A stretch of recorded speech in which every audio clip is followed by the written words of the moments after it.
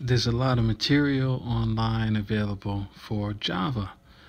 There's many resources available for someone to dig into the detail of Java programming, how to do Java programming, system building around Java programming, and all facets of Java, step A through Z, plus anything beyond or before that exists everywhere. Okay, and that's actually one of the benefits of something like Java from a programming perspective, because it's widely available and known globally, and many people are capable and professional and available to do Java programming.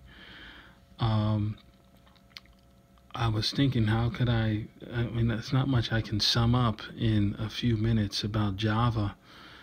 But again, hopefully this snippet of me talking about Java a little bit will encourage someone who's maybe interested in approaching programming, and specifically Java programming.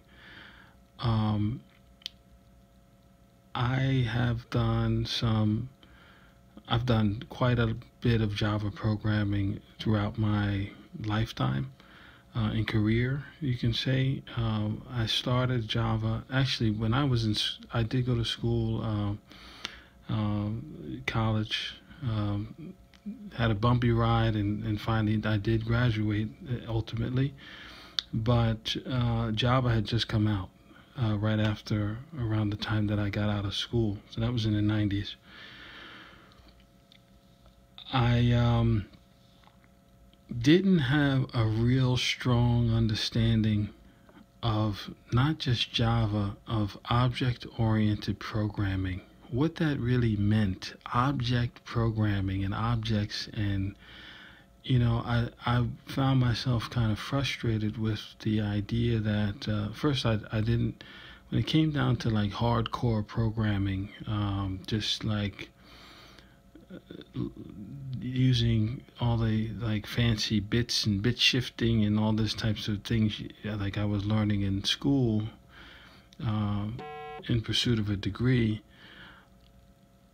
I didn't, it wasn't easy for me to understand and learn those things. So when it came down to object-oriented programming and thinking about what it means to be a class or an object, and even though I had instruction, classroom instruction and tests on it, I really didn't really get it. And why am I saying that now in the context of Java? It actually took me on my own to come up with use a whiteboard, a place where I could write down using a marker and things, and eraser whiteboard, I guess that's the name of it. I was in my apartment at the time, and I just said, I want to get this. I want to understand what a class is. I want to understand what these things are.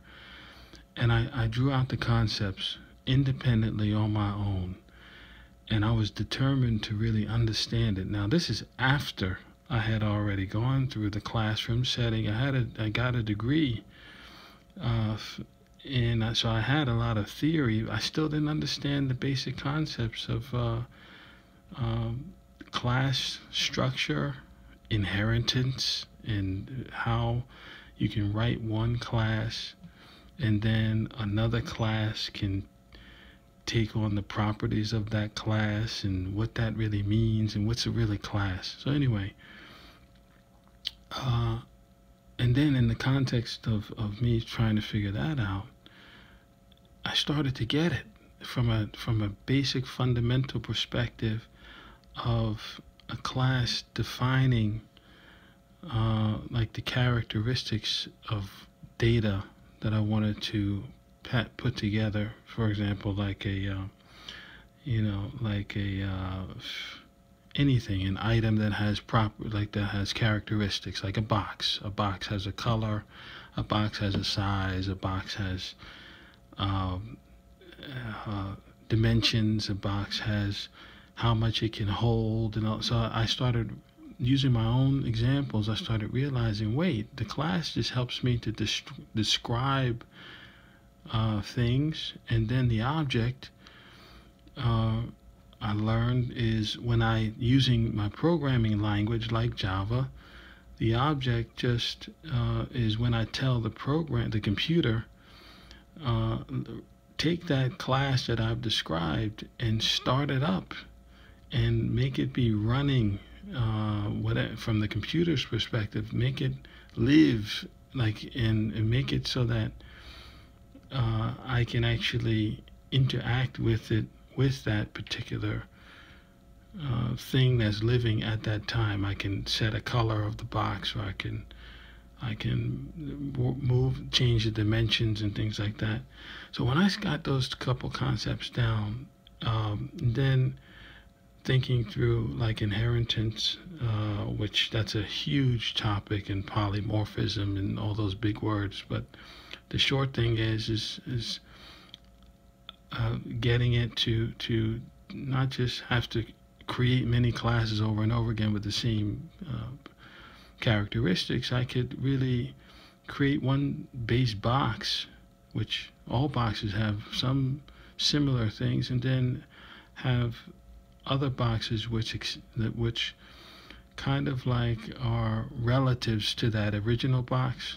There are descendants of it, you can call it, or they take on the same properties, but maybe there's some small things. Maybe they have a label on it instead of just a base box with no label and things like that. And that's where that inheritance and all that comes from. All that you can look up online and look into detail. But in the form of Java, what I've found is Java basically came in, and a lot of the basic concepts to get a computer to want to do things. There's development kits. There's like really kits that have already been pre-built for people doing Java development by other developers, of all the fundamental tools that you're going to need. A toolkit, a software development kit that has all the things already in there, and then you just have to write a little bit more on top of it specific to your programming needs. And Java's made it in a way where, once I write it, that program, I can actually move that program around into different computers in an easy way. And before, in the programming languages prior to Java, a lot of times it was like, I had to write a program, and when I package it, get ready to run it, it has to be specific to that particular PC, that particular server, or that particular device, because of the underlying machine talking and codes and stuff like that. But Java made it so they kind of said, hey, we'll give you a virtual kind of a machine, and you can compile it and package your stuff, your program. And you can take that program and you can put it into what we're going to give you a virtual machine box to put it in. On box meaning not really a literal box, but we're going to give you something that you can run that program in and run it on any machine, as long as you have our virtual machine sitting on that other box. You can run that same program. That's where you get write once, run anywhere. So that has held true for decades and decades so far with Java. It's still there. And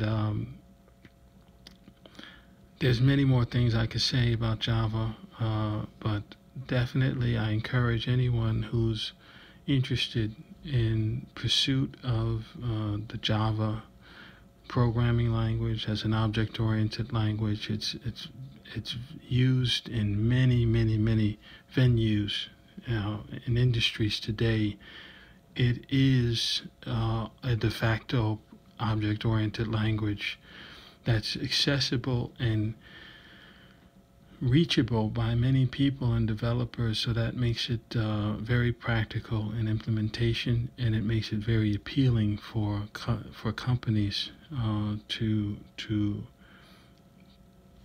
look for people, resources that have that skill. I will say one last thing is I did have a kind of a hiatus, and this is the tricky part about Java, is I was programming in what's more like the core Java and servlets and all those types of things early on, and then I took a hiatus where I was just doing basic core Java, but I didn't keep up with it for years. Even though I knew Java, there were so many more toolkits and things that were added into the base toolkits. There was more sophisticated ways of doing things and higher level technology, and I really had to go back to school when I approached it again, because a lot of the things that we were building by hand, or I was building by hand to make work, people had already built that and added that into the toolkits and made it just so much easier for many other things to be built. All right, that's all I want to say about Java for now.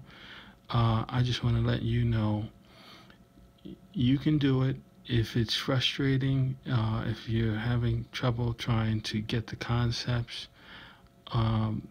go for it.